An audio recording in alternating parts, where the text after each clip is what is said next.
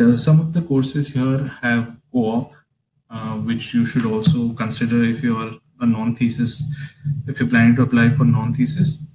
So a co-op would be a good thing, because right now I'm in a course which has co-ops. So in order for me to graduate, I have to complete 4 months of internship where I have to get paid. If I don't do that, I'll have to do a seminar or a project, a small project, to graduate.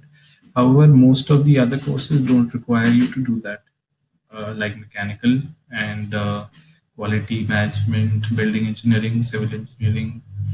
I think computer science in Concordia has a co-op program, but I'm not so sure of. You can always go to the website and check. And what happens is you should have a minimum GPA of 3, which is approximately a grade B. Nothing less than B. B minus is not acceptable. One more thing that I'd like to tell you: if you graduate with a GPA of less than 3, then you basically don't get a master's certificate. You just get a diploma certificate from the university. So once you're here, you really have to be good. And that's why if your GPA is already lacking, if you're not so good enough, and you come to universities like this, then there'll be no point. Even like the advisor may ask you to drop some of the courses, because if you're not doing well, there's no point. You're actually wasting your money. Yes. So I was telling, so you need to get a GPA of 3, and then the university has its own body, especially like in, at least I know that of Concordia, it's called CAD.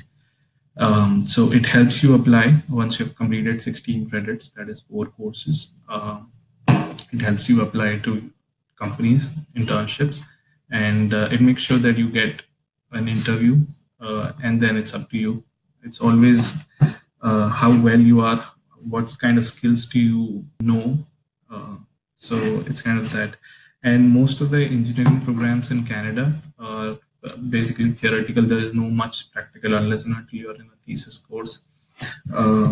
So yes, that's pretty much it. And about internships and job prospects, yes, there are opportunities, but you have to grab them. So it's absolutely up to an individual. You can get a job if you're good enough.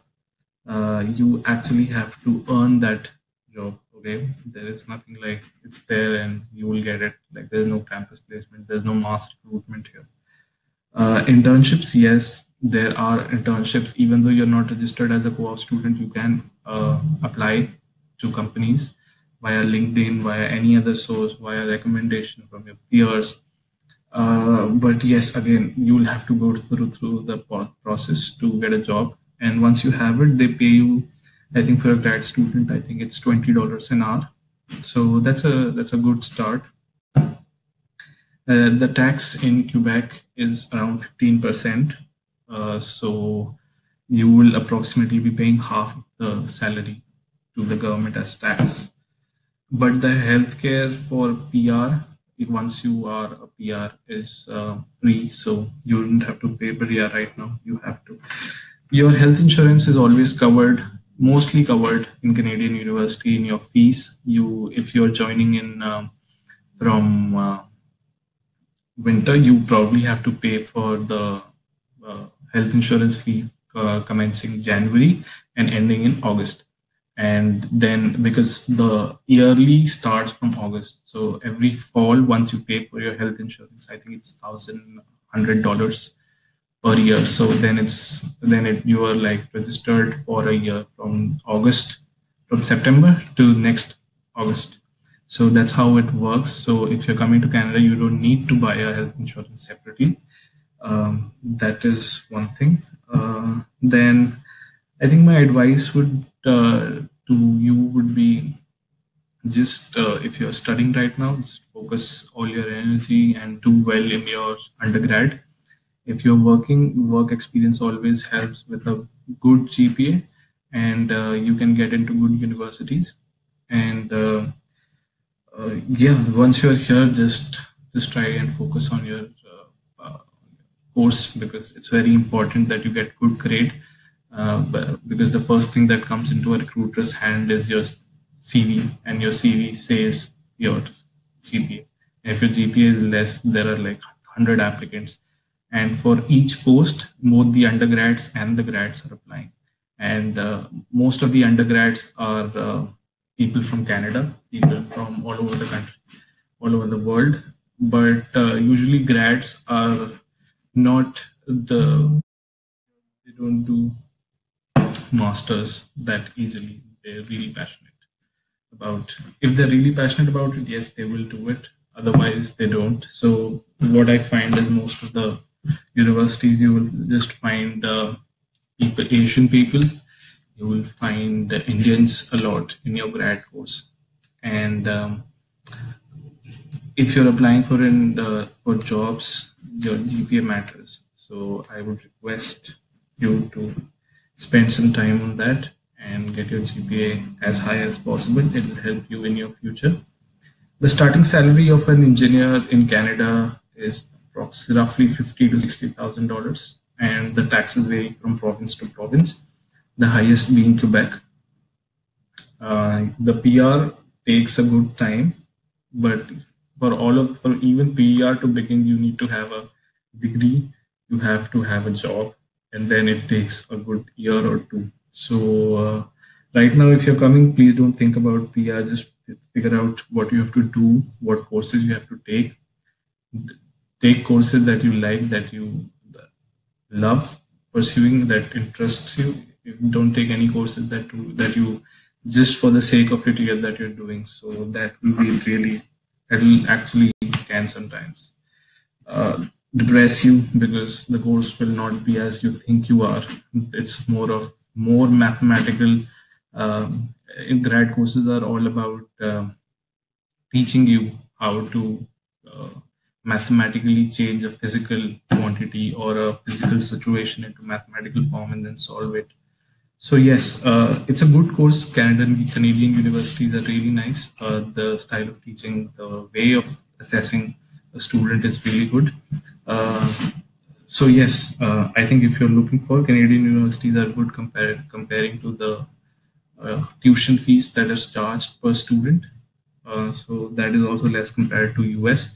In US, I think it's $60,000 for a year or something. In Canada, the 2 year course costs around 28 to 38, 40, around that. Shouldn't be more than that. My course charges me $28,000. So yeah, it's a 2 year course. I can extend it up to 3. I can take my time. That's always given to all the courses.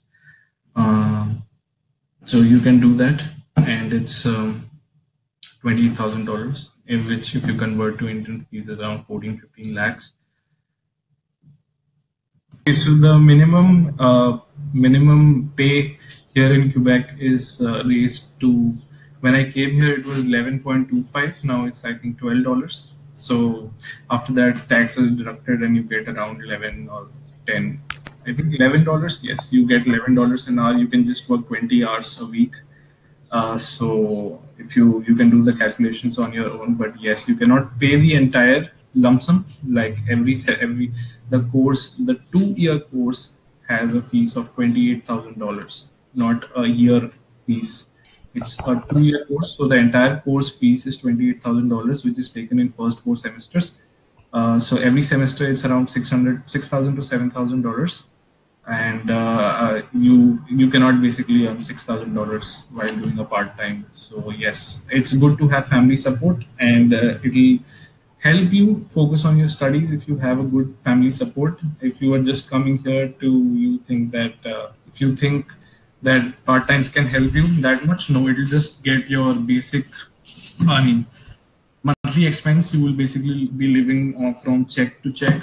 That means after the first salary comes 1 month, and all that money would go, because there are certain expenses that have to be done, like you have to take the metro and the bus, and the pass, the opus is $51, so you can't escape that, right? So because the temperature goes in winter to around minus 32, that I had seen. So you technically can't take your bus. I mean, you technically can't take your cycle and bikes or something to go out. So yes, there are certain, and the minimum rent also is around like a good three and a half, which is Indian equivalent to one BHK, would be costing you around 600. Or like, and if you're looking somewhere close to university, yes, the prices will be more than that. It will be around 900 to $1,000 for a one BHK, which is here as three and a half. A four and a half is equivalent to two BHK in Indian, if you compare it that way. So yes, if you stay a little bit further from the university, prices can be as low as 500 to $600 a month. So at least two people are staying. If you want to live very comfortably, two of you can stay, and then you'll have to be paying. Then you will be paying around $300. So there is certain amount of expense that you cannot run away from. And if you do part time, it is all that you're taking care of. You cannot expect more. So I would request you to have some family backup or a loan as such, so that it does not worry you in your course, because financially, if you're bankrupt or if you go less on cash, then it can affect you as a person.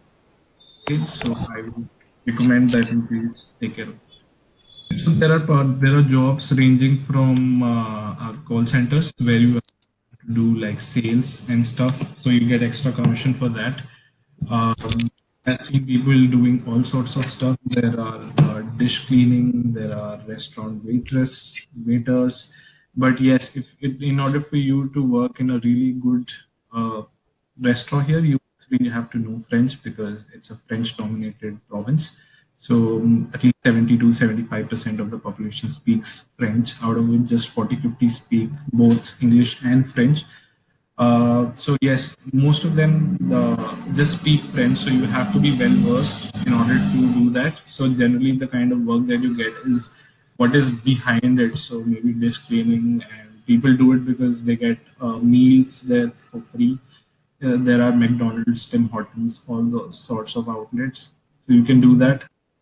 I've seen people taking bicycles and doing food delivery. So that's also an option. They pay you, I think, $14 an hour. Uh, so yeah, that, and then there are call centers. There are universities where you can apply, but in again university jobs and on-campus job, you actually have to be preferences given to those who are in thesis and who have low financial uh, support and things like that. But yes, it's not so easy, because once a person is already working in on campus, and when he's quitting, he actually recommends his friends. So that way, here it's a little tough for you. But yeah, there are other opportunities, like you can be a teaching assistant, you can be a marker, you can be a lab tutor, and for that, applications are always open online. If you're already admitted to any of the university, you can go to their website, you can ask your program advisor about it, and I'm sure there will be forms which you can fill out and you have to submit in the university, and then it goes under a screening. And if you're good enough, they might offer you a course to take. Like, you basically will have to be taking tutoring classes for undergrads, because you're a master student. If you're doing PhD, you will be doing it for the grads. And all you need to do is like, I've seen people doing integral calculus, vector calculus, so those sort of things, fluid mechanics, gas dynamics. Yes, so that is also available to you. So that's it.